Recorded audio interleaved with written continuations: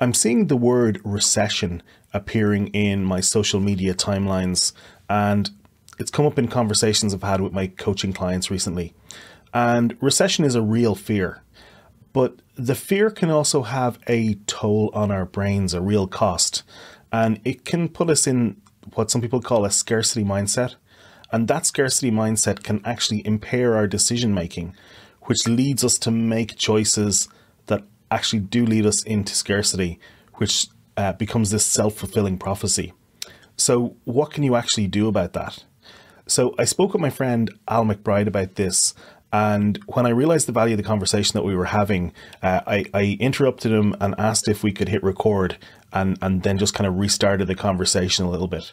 So this is our unfiltered live conversation as we recorded it, as we talk about the topic of scarcity mindset and practical steps in dealing with it. So this is a unfiltered, raw take on just some things about scarcity mindset and what you can actually do, what changes you can make in your business that may be able to help with that. I was talking to a coaching client this week, and he used the term like, I feel like I'm drowning, when he was describing this. And so, and that can, that can mean a lot of different things, but so just in this context, we're talking about the scarcity mindset when people have fears of recession. You've clients who say no to projects when you thought they were going to go ahead with them. So, and one thing that I know about this scarcity mindset, we talked a little bit about this earlier, off tape, but one thing I know about the scarcity mindset is when you are in that mindset, it actually forces you to make bad decisions. There's a book called Scarcity, which talks about this, but you actually make bad decisions and poor choices because of that mindset. And that's why it's particularly dangerous. Yeah, it's because, as we were saying, you're in much more of survival mode. Yeah. Now, you can do the more extreme version of survival mode where you're talking about fight or flight, but either which way, what's typical of that is that people are quite tunnel visioned. Mm-hmm. Well, think of it literally for survival. You don't need to see every option. You need to see exit sign or salvation that you run toward or fight toward, and that's it. So it was helpful in that context. It's not helpful in a lot of ways in a modern business context, where you're not really thinking through the problem. You're just acting often with a very short-termism. Mm-hmm. It's also it was interesting that when you were explaining there, you came in, I felt almost in the middle. That you were talking, and you're right. I get it. You were teeing it up, but it's one of those interesting things that you were saying. Scarcity mindset, but it's where does that come from? As you said, it's from clients where suddenly there was opportunity a couple of months ago, or is it people were interested, and then it's like, oh, we can't do that because our budgets are slashed. Oh, we've no budget for that, and you're hearing this and hearing this and hearing this, and so it's that classic thing. Because of fears of a recession, specifically. Exactly, because of fears of a recession. But this is the point, is that people talk themselves into a recession. And then it's a chain reaction of people, mm-hmm. Oh, well, I'm not talking myself into a recession, but they're telling me there's a recession because of the way they're acting. Mm-hmm. So then you have to adapt. But as a business advisor, friend of a friend said to me many years ago when I was an art dealer, when the recession 2008 hit, and I was basically shutting up shop, essentially, because the first thing to go is, buying art for businesses. And they said to me, okay, that makes sense. I can see why. But he kind of wouldn't let me away with the simple explanation that the economy has killed it. And I liked that. I think I even liked it at the time, where he said, somebody in your industry is making a killing right now. Who is it? And I said, oh, well, off the top of my head, it's probably the auction houses, because the people who need to get in cash quickly to pay debts are bringing their pictures, their artwork when they bought in better times. And people with some cash who want to clean up when it's, 40% off the regular price, essentially are going in and getting a bargain. And that's what happens. That's the same as the stock market. People are selling who are in fear, and people with cash are, as somebody, I think it was Tony Robbins, whatever, was talking about this, where he says, It's the only time when it's like going into a Ferrari dealership and seeing 70% off and people going, oh my God, this is terrible. Like if you have cash, it's amazing, right? But that's the point. It's the perspective shift. So and this is not the easy part, this is the difficult part, is as you said, either you sell something to the same group of people that is a no-brainer for them to buy, that isn't a luxury item, right? So for example, one of the services I did before I shut up the art game was actually various art evaluation for their insurance, and there was other stuff about moving their art around and just different services instead of buying more art, right? Now that's a poor example, but the point is, what does that same client need that you're currently not providing or aren't aware, they're not aware that you can provide? So that's one way, but the other one is, what can you pivot to? And that's the flip side of that, is what can you pivot to that they do need? Yeah. So there's a nice pithy kind of phrase, which is you either need to change the people or you need to change the people. And so exactly. In that case, that means either change your client's mindset or the way that you position what you're selling to them, or go find different clients who aren't in that scenario. And so you're changing what your offering is, or the way that you're pitching it to them and explaining to them in a different way. Right. Maybe that's doing things like offering money back guarantees and things like that. Absolutely, because you have to make it a no-brainer. I mean, with every deal, every agreement, there's an element where one side is taking on more risk than the other. And when people are in fear zone, they're extremely risk averse. They're hyper conservative in their decision making, as you say. And so if you're consulting into that and they're saying, we've no budget, especially for consultants as if they're a luxury, then you say, well, I'll tell you what, if I save 4 times my fee, does that sound good to you? If I'm here to save you 4 times the fee that you'll pay me, does that sound reasonable? Because then you're flipping it on them. It's like you'd be mad not to, right? But it's a totally different offer. It's a totally different proposition. Yeah. Now the counter to that, somebody might say, well, they may not believe that, and that's where you say, well, I'll guarantee it. I can bring in a guarantee. I'll give you a straight guarantee if I don't achieve that. Well, if they don't believe it, then that's another problem. But you have to make it, as you said, ambitious but believable. And you can even ask them then, well, what would you believe? Yeah. I believe you'll make me twice your fee. Okay, fine. That's perfectly fine by me. Look, we're being a little bit flippant here, but because it is tough. It is tough when you're in that zone. I think we've all spent time in that place at one stage. But the issue for me is that what's happening is people are becoming more risk averse. But if you take 0 risks, you make no forward movement. Like, you have to take some risks. You won't save your way to success. You have to exactly. You can cut and slash costs and overheads only so much. I mean, it's a good idea to tighten a few belts and be a bit more lean. That was one of the things that I did a lot of back in early March of 2020. Was I re-examined every single recurring payment that I was making in the business, and I slashed a whole bunch of them.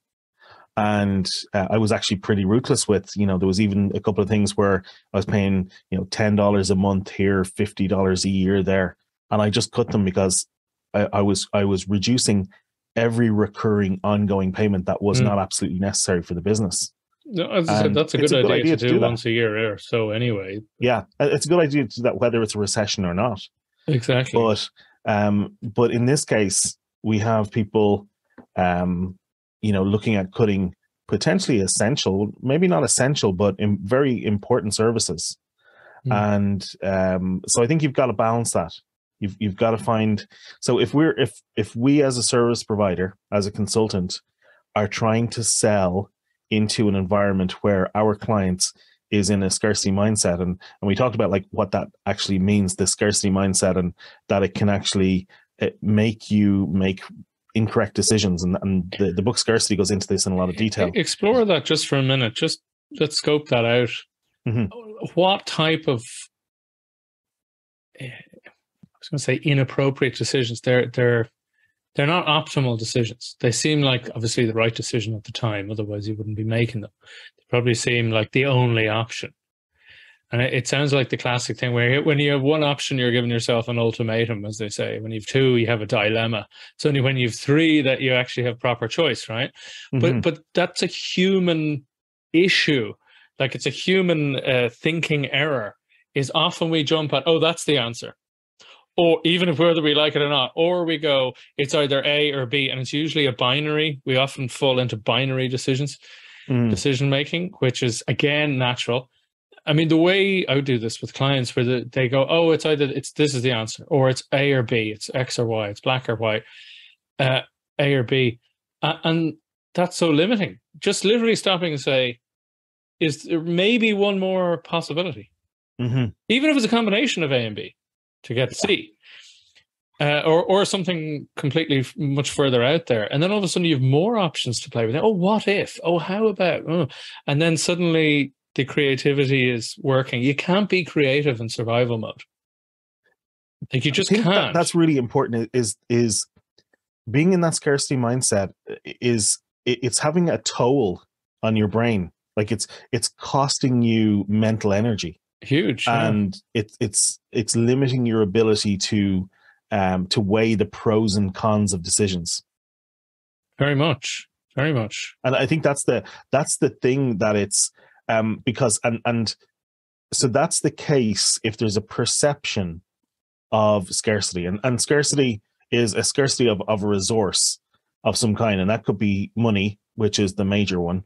It could also be time as well, but it's this thing where our decision making is actually impaired because we're in that scrabbling kind of almost like hyperventilation mentally, and that's the thing that I find really interesting about it, and trying to switch out of that. Like, how do you switch out of that? Well, not to get too down into the weeds, but the first way is you actually take control of your breathing. When you're getting nervous, when you're in fear state, your breathing goes very high, which creates a neurological loop that, oh, I'm in a fear state, we're ready for attack or being attacked, and you're in that state. So when you breathe deeper, you're literally filling your brain with more oxygen, better, but also that change in you taking control of something that's automatic most of the time also tells your brain, hey, we have more agency here than we thought. Or maybe things aren't as bad as we thought. And it's been shown neurologically that it opens up new areas of the brain again for stepping out of that survival mode into literally what they call challenge mode, where you're suddenly seeing possibilities. You're able to strategize. You're able to work things out, and that's kind of where you want your headspace to be, to start to look for, okay, I'm screwed. Well, am I? Well, what would it look like if I wasn't? What might be oh, okay, but what are the other possibilities? This is what they said. But what's the underlying need there of the client or of the market? And either you can tweak things to sell to the same market. What do they need now? Or you can say, well, who else might need the thing that I have now?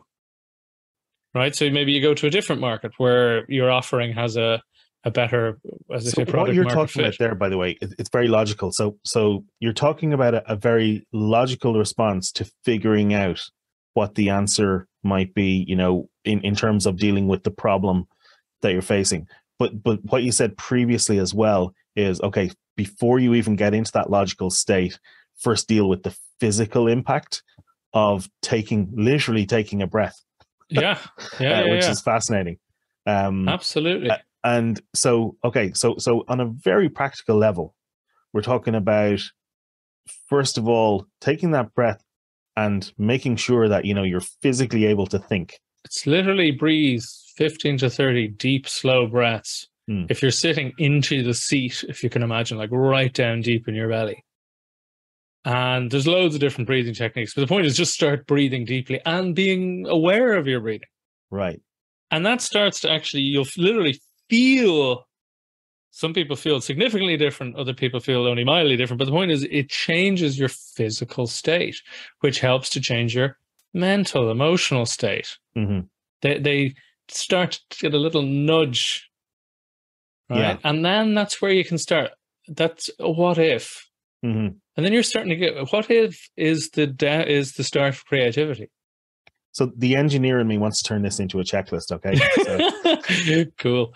because I like to make these into these like practical, easy to follow things, right? So the first thing we do is if we think that we're in this scarcity mindset, this state, is get our breathing and physical state, just calm down. Well, if you really want to start, you can do what they call thought stopping, where you notice because often you're hearing a lot of, oh God, whoa, whoa, whoa, panic talk, or even if it's not panic, it's just very negative talk in your head. Yeah. And just saying, stop the voice just rattling in your head. Yeah. And then you go inward, breathe, trying to just concentrate on your breathing. And yeah, your mind will wander. That's okay. Bring it back. 15 to 30. In, out as one, right? Okay. Right. Then you do, say, 30 breaths, right? Then what?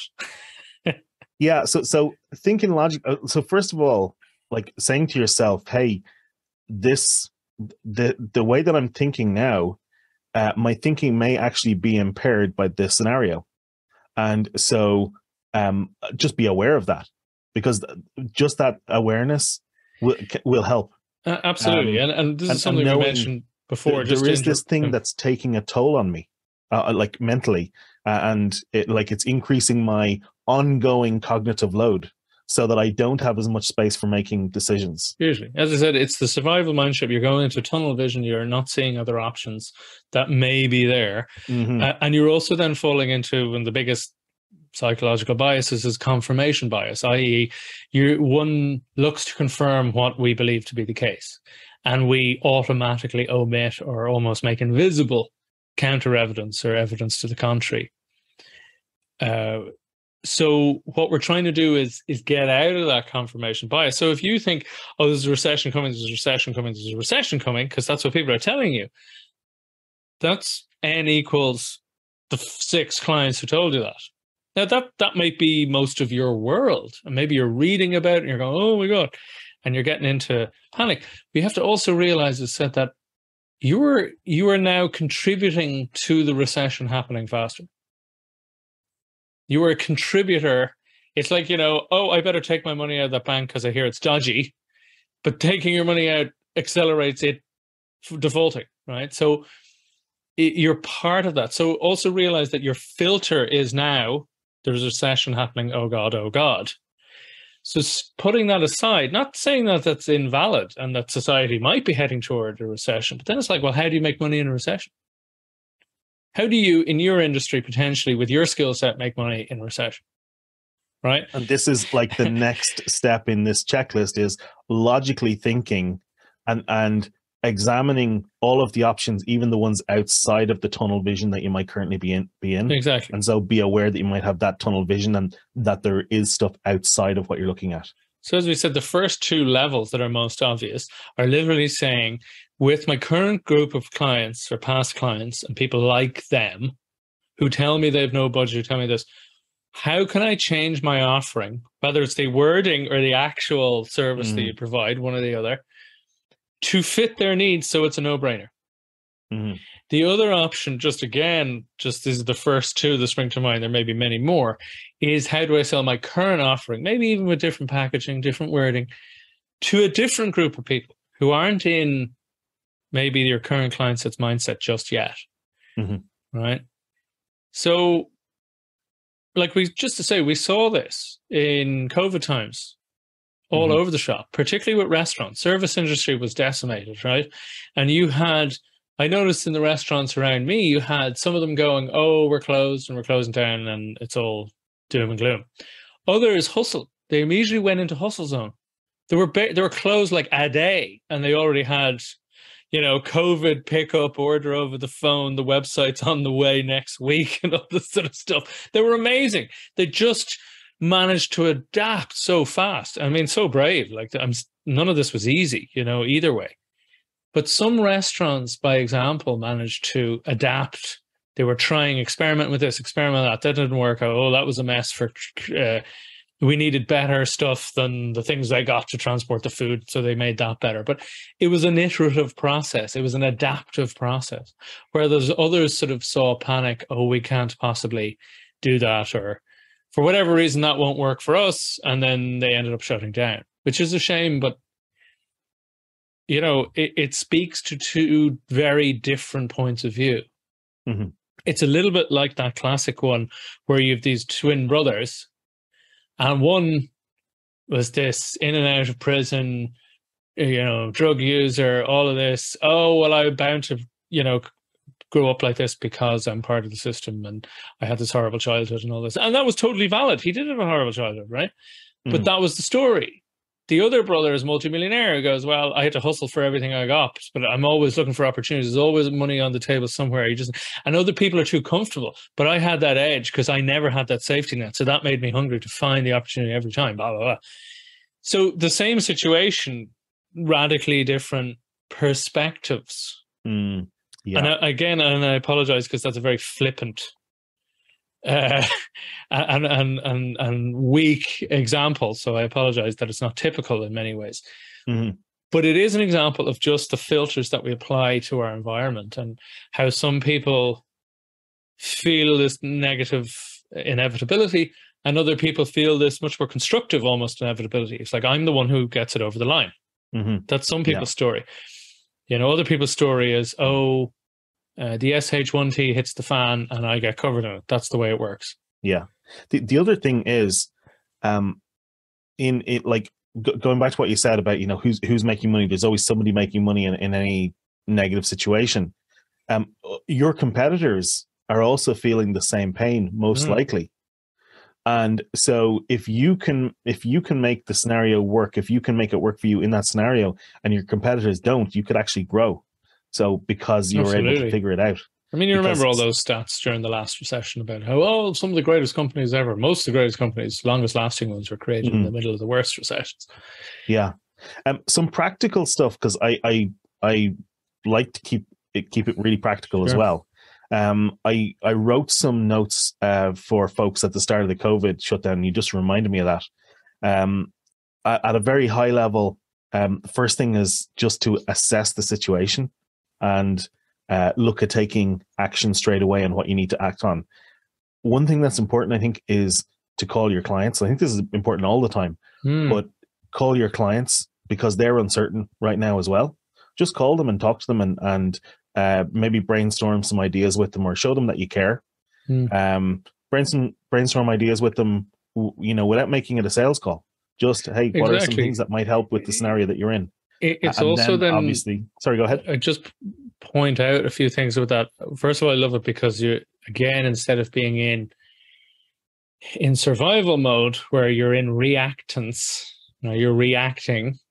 Instead, here you're acting with more agency. Yeah. What are my options? And then you're going to maybe your better self, where you're actually, instead of being afraid of the call from your client in case they're going to cancel on you or something, you're actually doing the opposite. You're reaching to them and saying, how are your needs changing so that you can adapt to those needs with them? But again, you're a partner rather than this sort of distant provider person who's cancelable. You're less cancelable, you know, so you're getting ahead of that. Yeah. And helping them, how can I help you better at this stage? And all of that just speaks to it's just far better an approach. Yeah, and I think it's kind of it's a bit like going into the J. Abraham, what's it called, the theory of preeminence, is that what he calls it? The concept of being fiduciary. What's the term that he uses? It's a legal term. Fiduciary. Yeah, like being a fiduciary. And I know it has a legal meaning, but it also just means putting your client's interests ahead of your own, financially and in every way, which is really what we should be doing if we're doing the best job properly for our clients. Is we should always have their best interests. Exactly. So I think it's kind of doubling down on that, you know. It is, and also realizing that, as you said, for everyone around you in your competition, how many are in survival mode or how many are adapting, right? And giving yourself credit that you're actually being proactive in improving your situation. And yeah, it mightn't be easy, and there'll be some shakeup, and things won't be maybe how they were last year. But also realizing, as I said, that you're doing something about it and you're connecting in with the clients to see where their heads at, how you can help them better, and so on. all of this is easier said than done. Yeah, but it can be done. Exactly. And it's a more positive thing to be thinking about than just being in a state where you're looking at your books and you see that a client has cancelled and you see that there's potentially a recession looming and you're just in that state of fear. So it's taking positive steps to improve the situation. And also, I mean, having those conversations, like it almost never hurts to have a phone call with your clients in any scenario. Like it's a good thing to do. But in this case, you're showing that you're being proactive and that you really do want to help improve their condition, which is an Alan Weiss phrase. But that's our job, is to improve our client's condition. True. So Al, thank you for allowing me to record this, because I think it was an interesting conversation. And if people are listening to this on my podcast or watching this on YouTube, where can they find more from you? Just go to almcbride.com, almcbride.com, and cool. You'll see all you need about me, or reach out to me on LinkedIn. And you have a podcast called Dealing with Goliath. Check it out. Awesome. Thank you, Al.